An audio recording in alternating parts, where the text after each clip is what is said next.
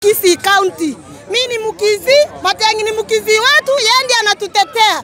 Kama Matiang'i kukwaseri leo, nani atatutetea kama wa Kisii?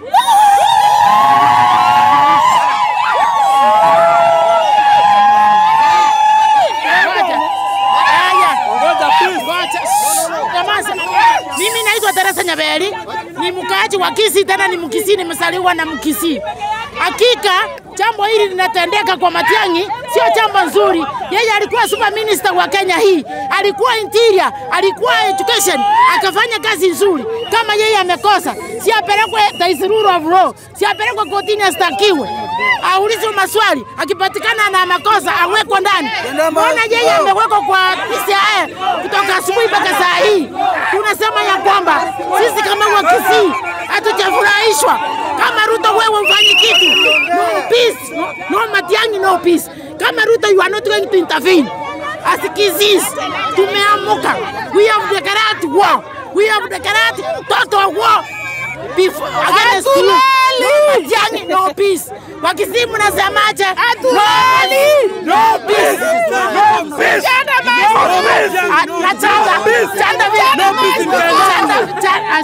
Chanda vile nasema MP wa Nyalibali chache Saidi Chanda, wewe ulitoka, wewe sio Mkisii, sisi tulikupigia kura. Mbona wewe unasema Matiang'i ashikwe akamatwa awekwe ndani? Sio kabila lako walikupigia kura. Kwa Kisii sisi hatuna shida, sisi tunapenda kila mtu. Mbona sisi tukakupigia kura, wewe unasema Matiang'i ashikwe apelekwe ndani? Hilo jambo tumelaani, tumesema ishindwe katika jina la Yesu. Saidi Chanda, stand up Kisii people. Okay, this is what we want to say with the people of Kisii. Mimi kwa majina naitwa Samson Obogoeri. Mimi ni mkazi wa Kisii, from Kisii here. This is what I want to say. We need to respect the government yenye ilitoka. So we need to give Matiang'i respect yake bana yametoka. Si eti tumdhulumu bana. Hata mali anakaa hizi feel comfortable. So we as the people of Kisii County, we are requesting the government of Kenya, this what it is doing. It is jeopardizing our fellow Kisii person, and we want to see that respect. Kiongozi wetu wa Kisii achiliwe. We do respect a lot our able former cabinet secretary of Kisii County. My name is Chilian Obaiwa from Kisii County. As Kisii County resident, we are very hungry. For one, Kenya is a democratic government. Indeed. If Matiang'i amekosa, anafaa kuchukuliwa hatua kisheria. Akamatwe, apelekwe kotini, kama ni kufungwa afungwe. But hii kubeba Matiang'i kama chizi, ameibia nani jamani? Follow the good protocol. Otherwise, Ruto, if Matiang'i is the agenda, Matiang'i is the cause of the living standards iko juu. Sahi unafaa kuangalia maisha ya Wakenya waliokuchagua. Hao maskari unatumia Matiang'i, please. Watume Samburu waokoe watu wetu mali. Matiang'i is the son of the soil of Kisii. Please Ruto, take Matiang'i to court, then you arrest him first, take him to court, then take him to jail. Firstly, no peace. No Matiang'i, no peace. Firstly, nataka kuongea hivi. Mr. Naitwa Hesbon Ratemo kutoka Kisii County na mimi ni mwanafunzi pale Kisii University. Nataka kusema hivi. Ruto, tulikuchagua ama ulichaguliwa ka leader of Kenya. Si kuangaisha watu ama hukuingia kiti, uanze revenge. Na nataka kusema hivi, Mr. President, na nakuita kwa heshima. Sisi ka Kisii County tumechoka kabisa. Na tunataka kusema hivi. Please, Matiang'i alitusaidia wakati alikuwa kwa serikali. Alifanya kazi. Unafaa kumchukua polepole. Sisi wakazi wa Kisii County hatuoni vizuri. And next, kumbuka. Next utauliza bado president. Utaona.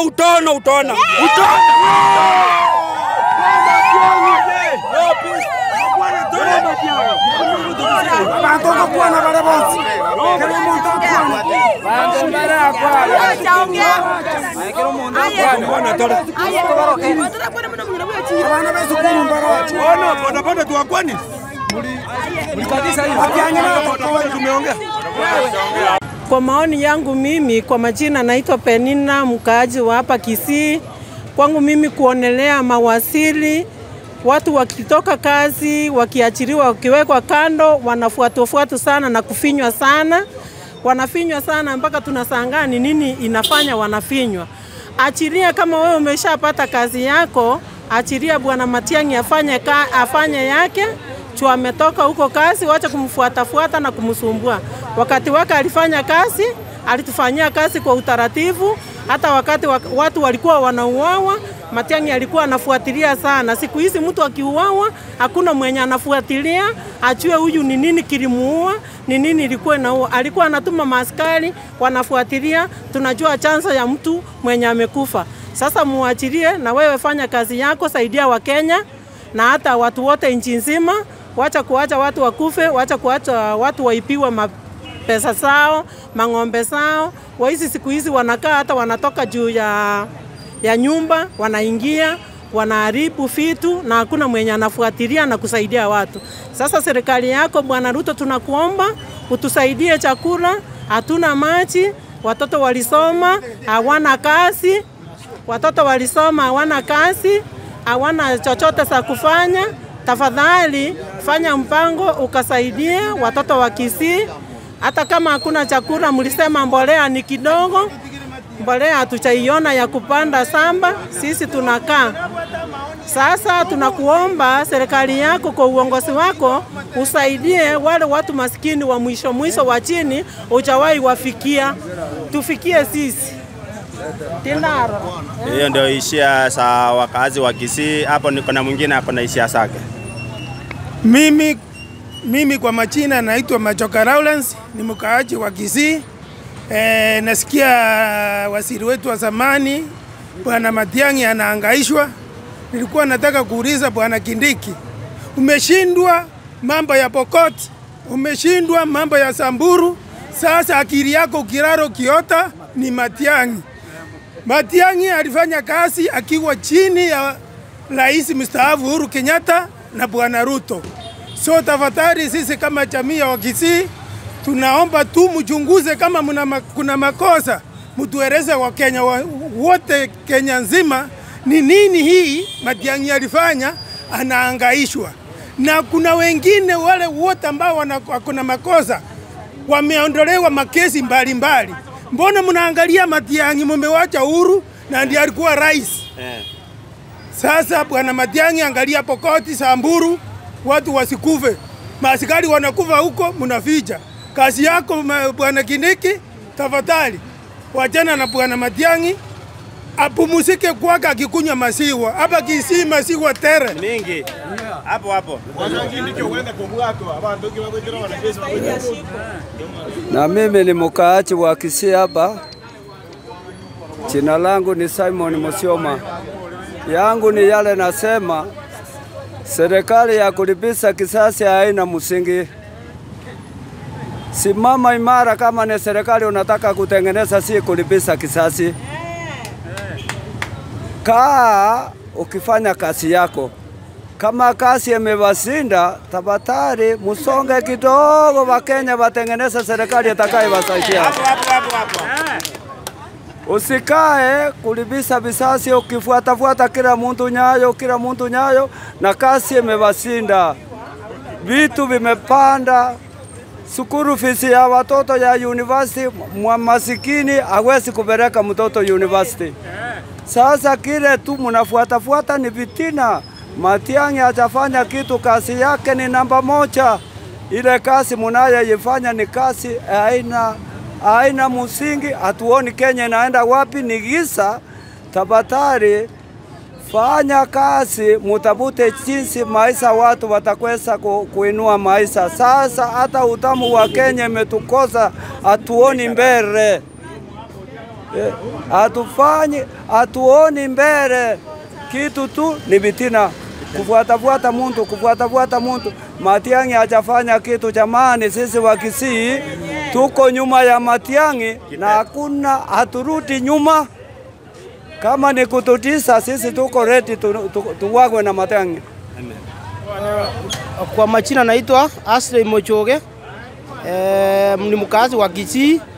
Kitu ningeomba Mheshimiwa Ruto, kitambo alikuwa anatuambia wacheleni na Matiang'i wakati walikuwa pamoja. Saa hii wameanza kukimbiza Matiang'i. Sasa ndio tunataka kujua kama Mheshimiwa Ruto, Matiang'i alikuwa anafanya kazi. Saa hii Matiang'i ni mtu mwerevu. Matiang'i ndio ungepea kazi wa kwanza hapa Kisii, sababu ni mtu mwenye kila mtu anajua anachapa kazi. Lakini mambo ya kumfuata maisha sasa ikianza kulemea wa Kenya, hiyo hapana, tumekataa. Kama ni maandamano sababu ya Matiang'i, tukianza maandamano, Mheshimiwa, acha tukuambie maandamano tutaanza ni ile kali hujaiona. Kwa majina mimi naitwa Moke Chego Tambukia. Nasema Bwana Rais, sisi ni wazaliwa wa Kenya, tunajua hii Kenya, wachana na Matiang'i. Tukianza kama ni corruption, tutaanzia wewe, kina Biwot, kina nani walikuwa corrupt 1992 tukiwa university, ulikuwa wewe ndio mtu wa YK 92. Hakuna mtu alikupeleka ndani, umefanya kazi yako mzuri ukamaliza, umekuwa rais. Wachana na Matiang'i, aendelee na kazi yake, afanye biashara yake, na yeye tunamuongoja 2032 atakuwa rais kama wewe, ataanza kuandama watu wengine wa nyuma. Kila mtu afanye kazi yake. Kama tumekupia urais, wewe ufanye kazi ya urais. Wachana na Matiang'i, na yeye afanye kazi yake, afanye biashara yake. Hiyo ndio nimesema, Kenya msianze kusumbua kabila zingine. Tukae, Kenya ni moja. Na siwe eti ukichukua serikali unaanza kufuata kabila nyingine. Ati kwa sababu umeona Matiang'i ndio mtu wako na akili. Iko watu wengi wako na akili Kenya hii. Wachana na Matiang'i kabisa. Na mimi ni mkale bwana. Amen. Amen. Sasa kwa hayo kwa majina naitwa Emmanuel, mkaaji wa Kisii. Ningependa kumwambia Bwana Rais afocus na mambo ya maendeleo. Afocus na maendeleo, acha kukimbiza Bwana Matiang'i. Chenye tunashangaa kama wa Kisii, mbona ni Matiang'i yako na makosa? Kwa mawaziri ambao walistaafu, mbona ni Matiang'i anakimbizwa? Kwa nini hakuna mawaziri wengine walistaafu wanakimbizwa? Kama ni corruption, hakuna mtu aliye mkamilifu kwa serikali. Kama kuna wenye walistaafu, pia wao wachunguzwe, si Matiang'i peke yake. Na focus mambo ya maendeleo, aachane na Matiang'i. Sawa. Kwa hayo machache, mimi ni mkaazi ambaye nilikuwa nimesikiria hii kifaa. Nataka nikwambie rais, wewe tulikupigia kura kama mimi nilikuwa mtu wa UDA damu. Hata saa hii bado niko hapo, lakini nataka kuambia huyu mtu anaitwa Kindiki, mfute leo, kesho weke Matiang'i. Tafuta mkono wa Matiang'i. Matiang'i ndiye atekeleza kazi Kenya hii. Kitaka amani wa Kisii, mimi nika hapa hata stingisiki my friend. Mimi ni ule nilikuwa mtu wako, tena ni mimi ule. Nasema ufute huyu Kindiki, uweke Matiang'i. Umesikia hiyo maneno bana? Hapa namna gani? Leo nimebadilika, kama uweze weka Matiang'i hapo, hiyo zileta hiyo maneno bana. Aje hiyo mjazo uko naye. Kwa hivyo hii maneno ya Matiang'i imegusa kila mtu hapa Kisii. Ukiona hivi ni kama dunia inataka kuyeyuka. So mimi nikiwa mwana UDA, tafuta mkono wa Matiang'i. Matiang'i ni mtu wetu, mtoto wetu. Ile wakati Matiang'i alikuwa huko juu haikuchomwa. Huko juu watu hawakupigana. Huyo mtu awaachane na Matiang'i. Wewe Ruto ukitaka usalama tafuta Matiang'i umsalimie vile ulisema utaki uomvi na mtu. Matiang'i afanye kazi. Ama namna gani?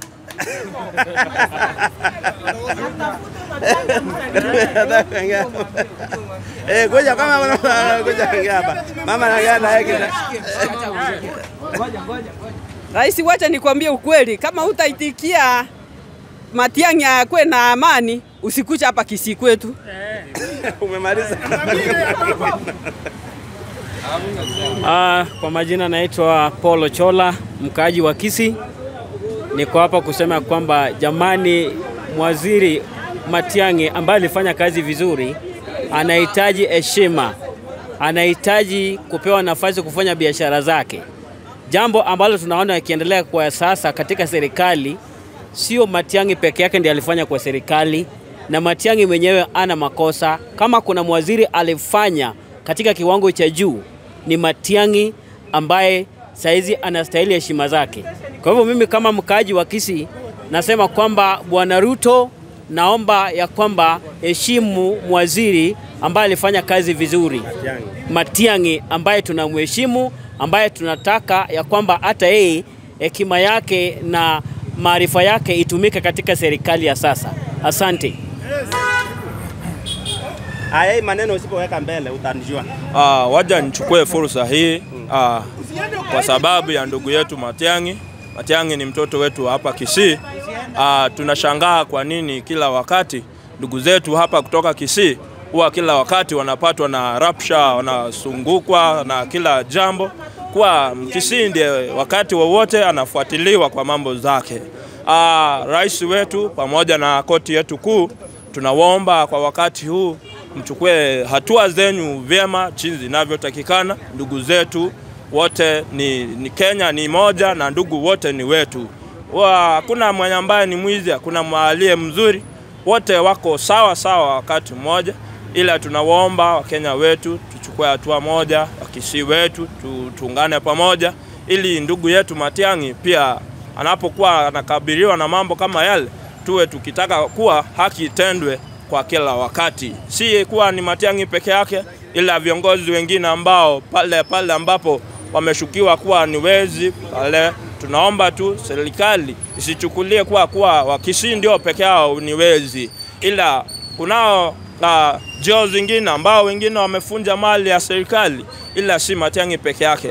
Ila tunaomba, si tunasema kuwa Matiang'i ni mwizi, ila tunaomba haki itendwe. Si kwa sababu Matiang'i wakati alikuwa kwa ile docket yake, si kuwa alikuwa naiba, ila alikuwa anafanya jinsi serikali ilivyokuwa inamuamuru. Hivyo usichukulie ule wakati alipokuwa anafanya kazi kwa alikuwa anafanya kwa kutenda vibaya ama kwa kukazirikia ama kutaka kuharibu kazi yako. Rais, tunakuomba uachilie ndugu yetu, wacha akae free, na yeye kama kiongozi apewe heshima zake. Asante sana.